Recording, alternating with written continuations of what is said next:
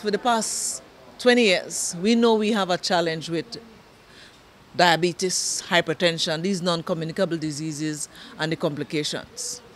And we are seeing evidence of it. So many of our older persons with stroke, all right, so many of them with amputation, requesting wheelchair, requesting support. So one of our big challenge is healthcare.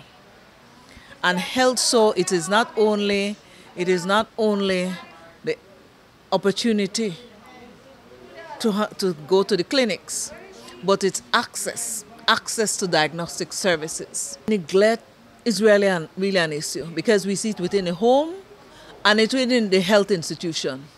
Because if you don't feed a person, that is neglect. If I go into the hospital and I'm not being turned and I will get a bed sore, that's neglect. So those are issues of neglect. When you talk about neglect, do we take our loved ones to regular clinic visits? Do we take our loved ones on outings? Do we follow up with them to see how they are doing? If they are eating, if they are tidy? You know, those are neglect.